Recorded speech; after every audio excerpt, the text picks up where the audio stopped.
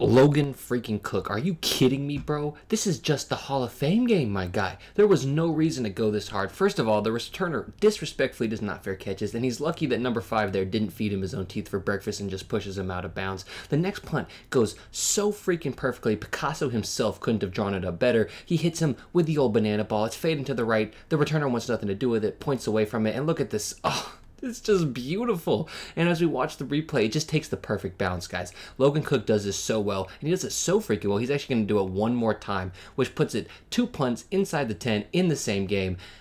And it's just the Hall of Fame game. There was no reason to go this hard, Logan Cooke. You're too good for this. Anyway, bye.